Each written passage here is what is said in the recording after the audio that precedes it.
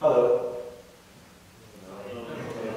My name is Shun Mizutori, and I would like to start my presentation. Ever since I was a child, I've loved science. Yes, science, particularly astronomy and biology. I've read and watched numerous books and TV programs about them. This might sound crazy, but at one point, I even had a thing called my future inventions notebook, where I wrote my imaginary inventions, things like time machines or drones in the same shape and size as insects. It was a bit crazy, I have to admit, but it was so much fun. But as I grew up, I didn't have time to do that anymore. I was playing football and studying English quite seriously since I was in kindergarten, and those things consumed most of my time. During those days, I had to memorize unbelievable amounts of English vocabulary for an English exam, and it was quite painful for my young self. And then suddenly, one idea came to me. Is there any way to remember things easily? Can't I just remember every single word while I'm sleeping? Or can't I invent machines for that? I think this was the moment everything started. I found my interest in brain science.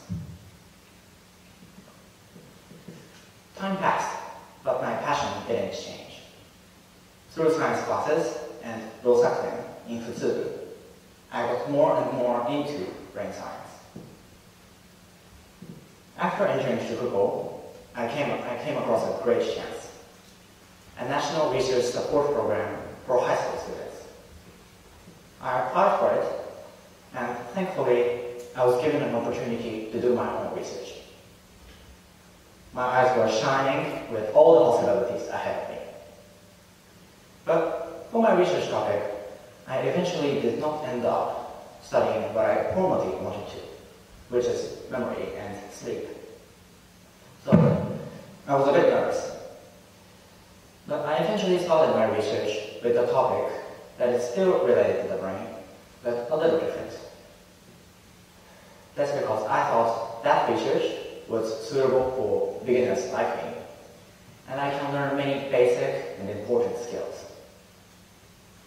The theme of my research is analysis of the pharmacological effect of the anesthetic propofol on astrocytic activity. Okay, you don't have any idea what it is, right? But don't worry, I will explain it briefly. So, first, let's think about anesthesia. I think most of you have once experienced it at hospital or dentist. It directly affects our consciousness and protects us from feeling pain during surgery. But surprisingly, we don't know much about them. How do they work? Why do they work? There is so much space for research. As anesthesia affects people's minds, it's easy to imagine that they interact with brain cells. So the relationship between anesthesia and neurons, cells that control every electrical signals in our brain, has been studied a lot in the past. But in reality, there are many types of brain cells other than neurons in our brain, like this. And these cells are called glial cells. The problem is that the relationship between anesthesia and these glial cells hasn't been searched fully, as these cells don't work like neurons' electrical signals, and have been thought to play only supportive role of neurons in our brain. But until recently. About 30 years ago, an innovative technique called calcium imaging was invented. This technique makes it possible to see the activity of cells by observing changes in calcium ions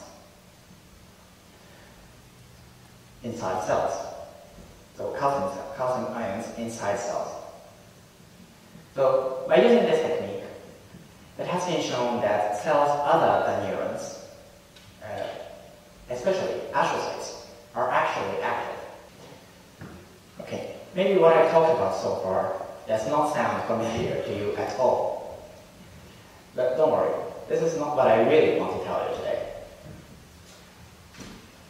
So, research related to the brain is one of the most recent and also one of the most hottest and fastest growing scientific fields.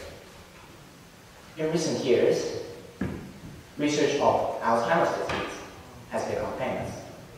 And I feel that research of the brain itself is gradually getting familiar to us.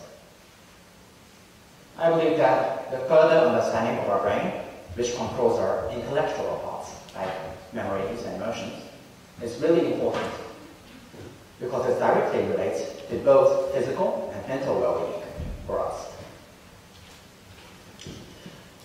There's one thing I learned through my journey about this such a mysterious organ. I found out that using the word frontier or forefront for research is inappropriate. There's no boundaries between beginners and professionals. I realized this for the first time after I started my research activity. In the first place, researching is an activity to explore things that nobody on this planet knows well. In other words, researching is an activity to objectively question yourself and recognize how much you know about something and what you don't know. You have to understand your blindness and accept it. I've spent 3 long years to realize this, but I'm truly glad that I could notice it before entering university.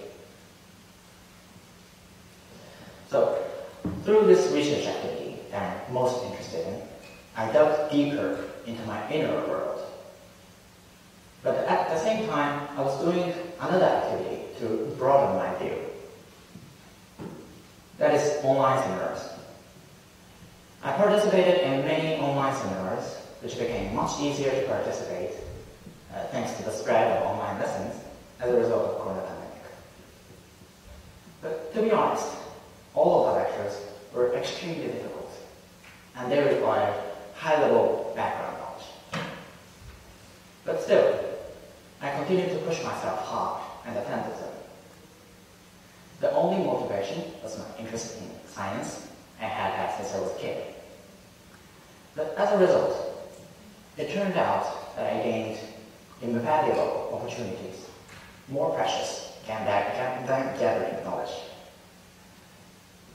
I was able to speak with many researchers from various countries who were many steps ahead of me. Because they were online, I was able to ask many things via email after the seminars. Not only questions about the lectures, but also about the things that I had originally wondered about. Some researchers taught me things by writing down my question points so that even high school students like me could understand them. And other researchers recommended some papers that met my request. One of them is working at a laboratory in England, and I actually went there last month as he invited me. Everything in England, from the design of the building to the division of work and the expertise within the institute, everything was different from Japan. But the most valuable thing I experienced there was not the tour of the facility. That is, I got to meet 2 graduate students from graduate school of Tokyo University who also came there for the same purpose as mine. And I was able to give a presentation and have discussions with them and a prominent researcher on each of our own research. I did not expect that I would give any presentations, so I shuddered when the researcher suddenly said, "Okay, next we are going to have a presentation from Mr. Mizutori, shall we?" I was terribly surprised with the unexpected situation, but I eventually did, though my voice was shaking. However, I felt a small change occurred in my values. I realized that my study was still incomplete as a research, And at the same time, I saw a glimpse of what it means to be a researcher, thanks to them. I learned that by meeting people outside of their understandings, people can encounter more new ideas and evolve their values further than just by reading any books, passively. There are some things I gained through my journey of research. One is the ability to create opportunities. The position of high school student is really unique because even though we're still in a period that we don't need to have a specialty, there are many opportunities available to look into specialized fields. Therefore, chances come along quite a lot, even if you don't try to create them. But when you want to deepen your interest, you have to act by yourself for further chances. I now think that my application to the research program, right after entering high school, and my active participation in online seminars, even after starting my own research, contributed to the development of this ability in the end. And the effort to create chances always produces a certain number of new chances. Through online seminars, I was able to obtain passport to new possibilities, connection with people. I also learned some things that I can say about my life. High school students are really fortunate in many aspects. That is because although there are many opportunities provided, the number of those who really seize them is actually very limited, like the research program I'm doing. Maybe this is because most people are busy studying or doing club activities during high school. But in the first place, how many of you know about this program? And how many of you really think that you want to give a shot at something new after recognizing the existence of such things? I guess many of you are interested, but can't actually take action. This may be partly due to anxiety at doing things that people around you don't normally do. But when you think about your future success, there are moments that you have to make decisions only by yourself. And, well, if you just carry out the tasks given in school life, you might end your life in mediocrity. Doing the same things as those around you is a prerequisite, and you have to cultivate your original field upon them. And I believe that the period between junior high school and high school is the richest time for this. Well, certain level of solitude is inevitable, as cultivating your originality means finding your own ways that are different from others.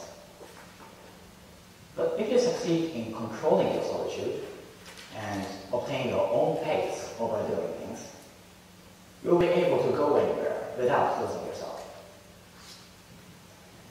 Research might be a great example if you think of it as deepening your original interest, which is similar to cultivating your originality. Furthermore, I think that I've spent more multitasking days than average students in the school. And I'm satisfied that I could use my time fully for these 3 years. But surely, research activity was not always fun. I had to spend many hours on data analysis and think about next experiments, sometimes by sacrificing my sleep. So, studying school subjects, playing football at football club, and doing my own research at the same time was awfully tough. But there are several ways that multitasking saved me. That is, even if you fail in one field, you can recover from your mental distress while you're concentrating on other fields. For example, when I get a bad score at the school exam, I overcame it while I was busy doing my own research. When I couldn't get good results at the experiment, I overcame it while I was busy playing football. I believe that the easiest and most effective way to overcome your mental distress is by accepting it over a long period of time and never accept it right away. So, in this way, you can create many chances by multitasking and also learn things without getting too hurt from each failure. Finally, looking back, I can say that my short life so far has been made up of many different side roads that are not just for studying at school. But side roads may be the most important factor for individuals' originality. You can't rely on others, as it is a road only for you. But I believe that when people face big junctions in life, the existence of their side roads can be very powerful. But lastly, there's one thing I have to remind you. In high school life, side roads only shine when the main road is completed. You might get bored or lose passion in doing what you do every day at school, as it's always in a competition with many others under strict rules. But the main road is an important cornerstone of the side roads. As a member of Keio, while walking steadily on the main road, I hope each one of you will find your original, fantastic side roads. Thank you very much.